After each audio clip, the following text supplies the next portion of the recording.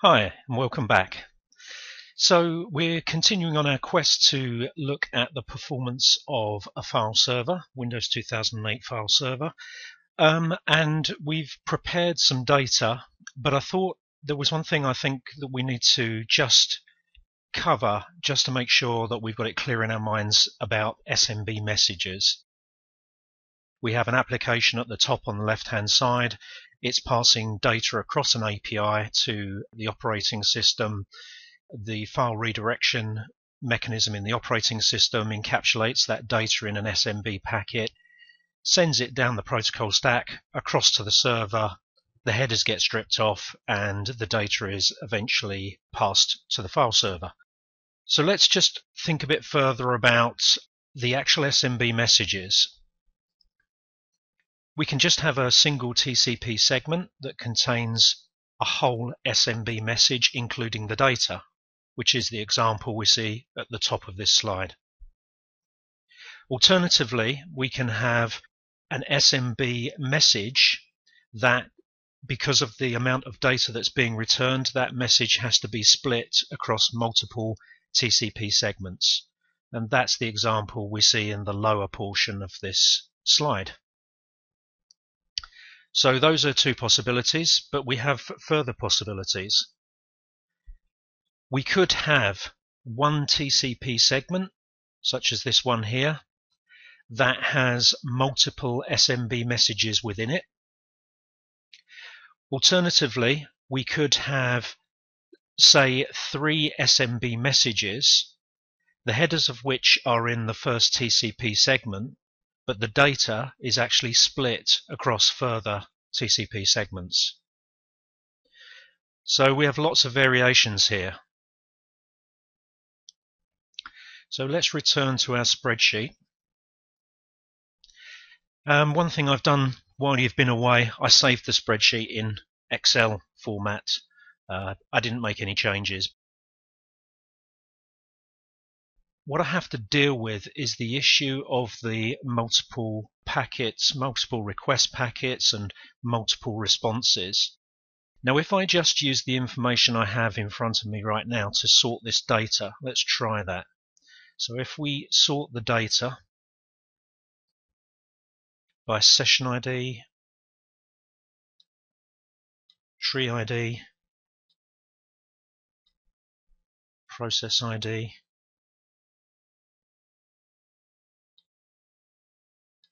and finally command sequence number. We sort that data.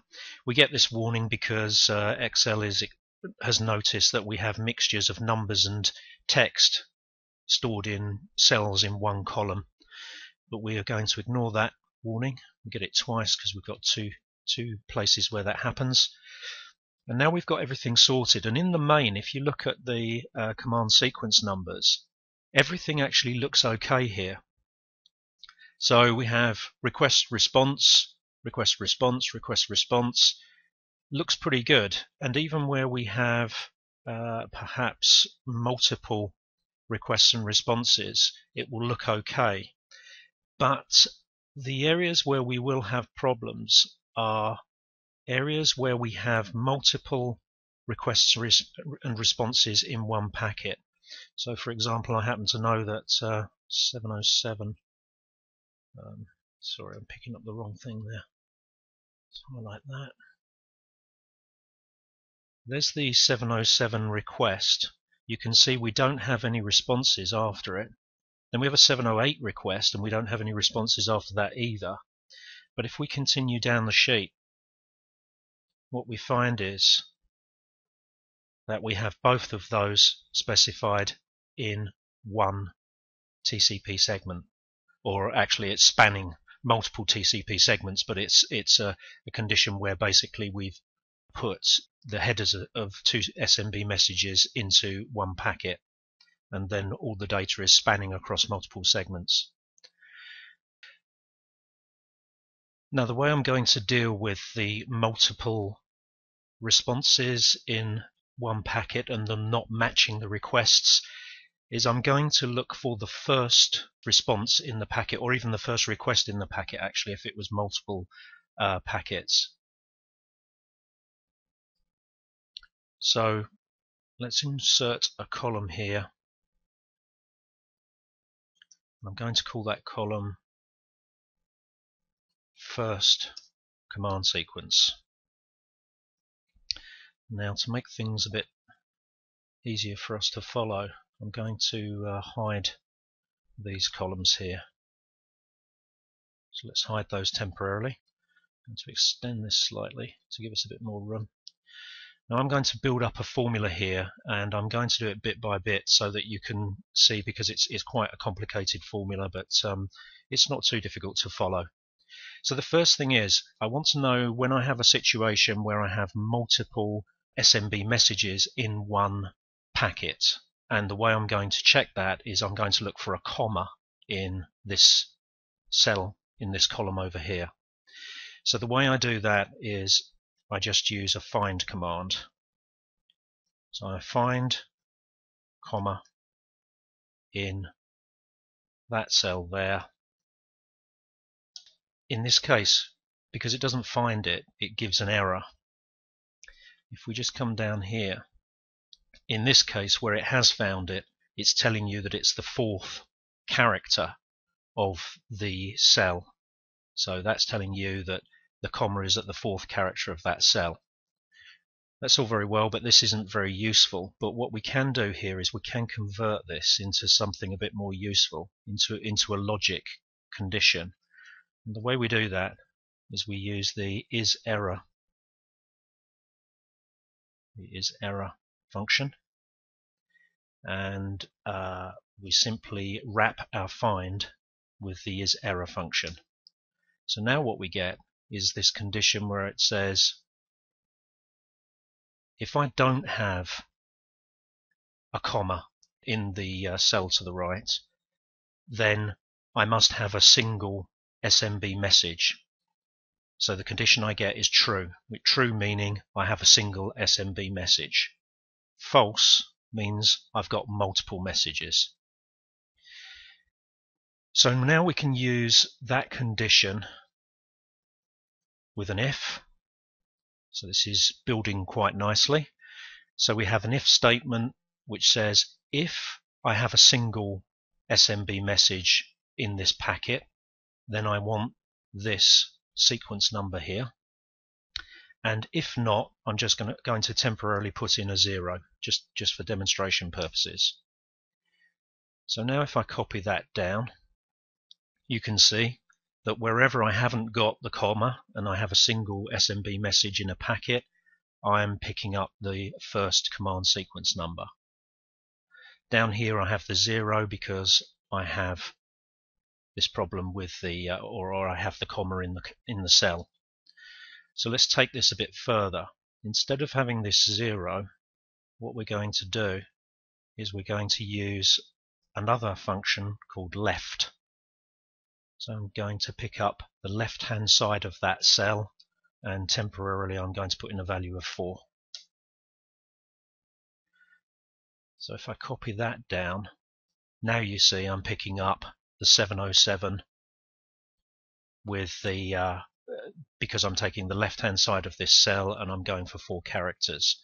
Now I could specify 3 here, and of course I would then pick up just 707. The trouble with that is that when this number goes up to 1,000 or 10,000 or 100,000, my formula is going to fail. So the way I overcome that is I have to use another find command. So in this case I replace this 4 character hard-coded value with another find, and I'm going to look for a comma again.